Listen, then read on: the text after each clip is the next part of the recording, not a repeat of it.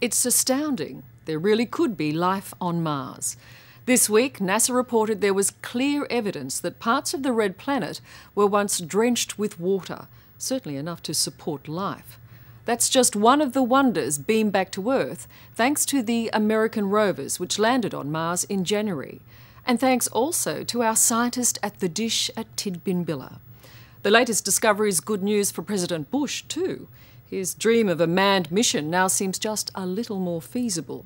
So, someday soon, there could be life on Mars after all. Human life. Is there anybody out there?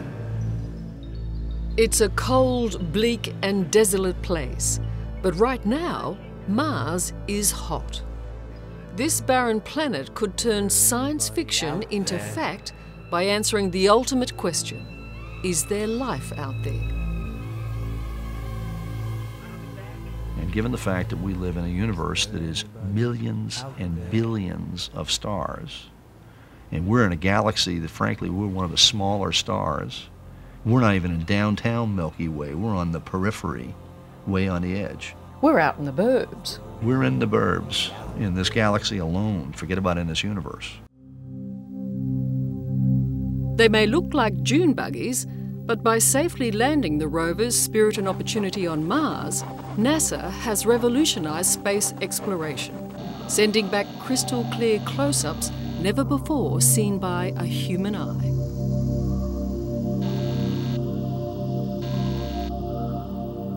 And you would not have been able to do it without a rover. Oh no, absolutely. I mean, imagine if you're an explorer, a field geologist, and somebody takes you to some wonderful place that nobody's ever been to before, and then they nail your boots to the ground. How dreadful. You got to be able to move. You just got to be able to move. Steve Squires is the principal investigator on NASA's project, the head scientist behind these wheels on Mars. This gizmo here, this is called the RAT, which stands for Rock Abrasion Tool. When you see a geologist, they've got a big rock hammer and they use it for breaking rocks open. Well, instead of breaking rocks open, what we do is we can grind away the outer surface of a rock, sort of opening a window into the interior of the rock that the other instruments can look at.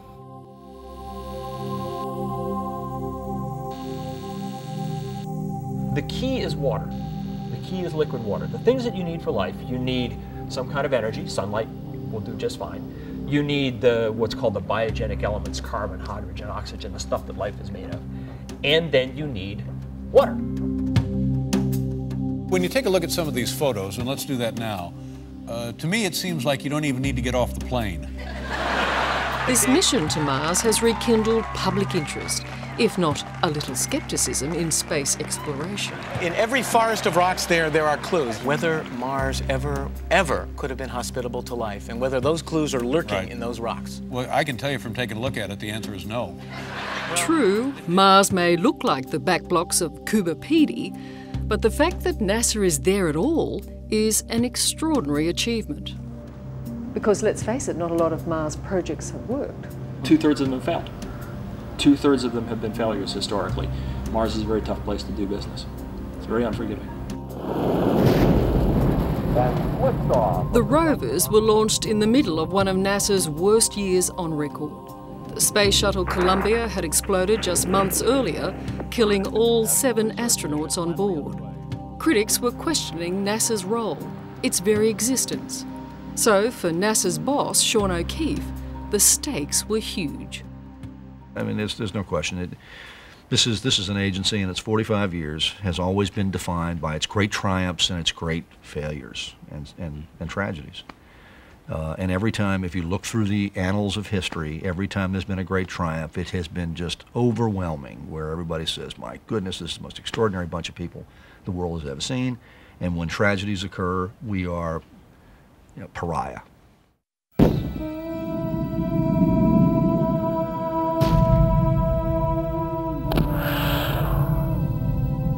The trip to Mars takes 7 months, and like a giant slingshot fired from Earth 160 million kilometres away, rover had to hit Mars with pinpoint accuracy. Travelling 20 times faster than a speeding bullet, there was no margin for error on the night of the landing. Everyone was standing by for news rover had survived the trip. But it was not Mars NASA was sweating on for the news, it was Australia. Which brings us to Tidbinbilla, just outside of Canberra, home to one of only 3 deep space tracking networks in the world. This is the biggest dish in the Southern Hemisphere and a vital link in NASA's mission on Mars. It's the middleman in the conversations between NASA and Mars. And without this, Mission Control could not send commands or receive information. And at no time has our role been more critical than during what scientists have called the 6 minutes of terror, when the first of the rovers was hurtling towards Mars. Terror would not be too strong a word. You hit the top of the Martian atmosphere going 25 times the speed of sound, and 6 minutes later you're down on the surface. It's quite a ride. The most critical point is when the airbags hit the ground. Because that's the part where if the velocities are too great, either in the vertical direction or the horizontal direction, and you hit rocks that are bigger than you expected, that's the point where things can go really bad. 2 minutes from now. For mission manager Jennifer Trosper, things became almost unbearable when they lost contact just after landing. So there was 10 minutes of waiting, and you can see the looks on people's faces like, we need to hear the signal. This time we're approximately 10 minutes after landing. The vehicle should have rolled to a stop by now. The Deep Space Network stations at Goldstone and Canberra are still searching for the signal. Okay, right off the bat, can I get your equipment status and weather conditions? At this time, equipment status is all green. And the night of the landing, there was a keen, if unspoken, competition to detect rover signal first between the space trackers at Goldstone, California, and the team at Tidbinbilla, led by Len Ricardo. Everybody's dead silent. Everybody's virtually holding their breath, I guess, just hoping that everything's all right. Every time we lock up a carrier or lock up a spacecraft, the first thing we see is the actual carrier. So that's the signal? Mm. So you're really looking for the heartbeat, aren't you? Yes, that's what it was. One-way Doppler and the XR bar display. The nerve-wracking seconds ticked by. We have just passed 1 minute to atmospheric entry. And then a breakthrough. Roger, at this time we've got an EDL signal from Spirit. It's the end. There it is. We're on Mars, everybody. We have a very strong signal. Now, is it true we were the first to get it? That's debatable. Oh, come on. I mean, were we not the first to pick up on that bleep? We believe that we were, but... Is somebody disagreeing with you? No, nobody's challenging it, but we think that we got it something like 11 seconds earlier than the others. But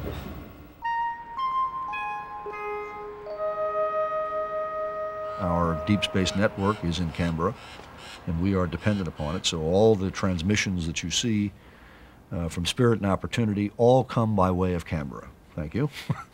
And, you're welcome. So that is a vital cog in your wheel. Very large. This is a big night for NASA. We're back. To the Mars Exploration Rover team, the best in the world. NASA boss Sean O'Keefe was on a high. But just a few days later, his supreme leader was about to command he aim higher. Human missions to Mars and to worlds beyond. We do not know where this journey will end, yet we know this. Human beings are headed into the cosmos.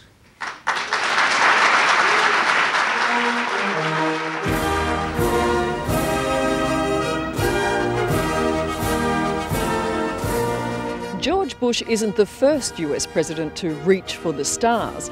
Back in 1961, President Kennedy was keen to get to the moon, saying, "We do these things not because they're easy, but because they're hard."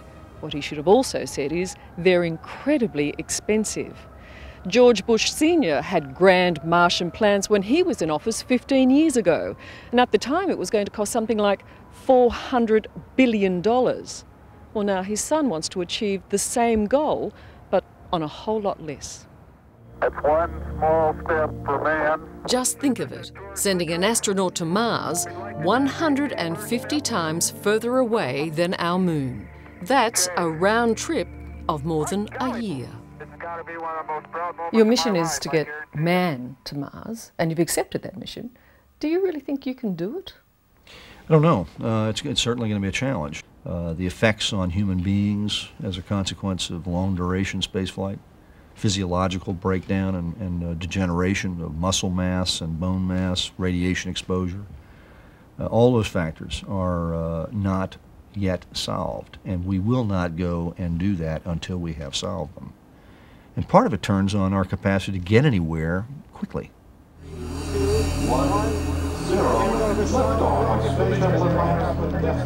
As it stands, NASA propels spaceships at the same pace it's done for 40 years.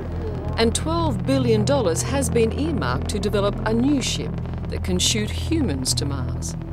A huge sum, but way short of the $600 billion realistically required, according to long-term NASA critic Greg Easterbrook. Everyone in NASA knows how totally unrealistic the vision that President Bush laid out is, only for money reasons, if not technical ones. But NASA has a long-standing strategy of telling the White House anything it wants to hear and asking for whatever amount of money it can get. Do you think Mars is worth the effort? Not at $600 billion. Certainly unmanned probes will cost 1% at maximum of the cost of sending people to Mars. And so I'd be enthusiastic about future unmanned probes of Mars, but with current technology, for people to go there is a total waste of everyone's money. How much is it going to cost?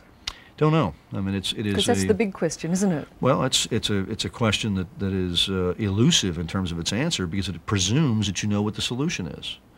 It's like asking a scientist when they walk into the laboratory, what are you going to discover today? This is not a race, it's a journey. It's not a race? It is not a race, it is a journey. Is there anybody out there? Exploration is a basic human instinct. The urge to keep peeping over the horizon means today, space is the last frontier. Is there anybody out there? So it's probably inevitable that one day man will make it to Mars. If we do, Tidbinbilla will of course be along for the ride. Is there anybody out there? Do you think life is out there? Of course it is. What form it is, I don't know. Is there a parallel world to our own? Possibly.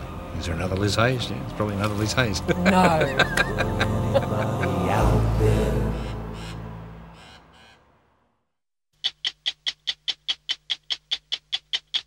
Hello, I'm Liz Hayes. Thanks for watching 60 Minutes Australia. Subscribe to our channel now for brand new stories and exclusive clips every week. And don't miss out on our extra minute segments and full episodes of 60 Minutes on 9now.com.au and the 9Now app.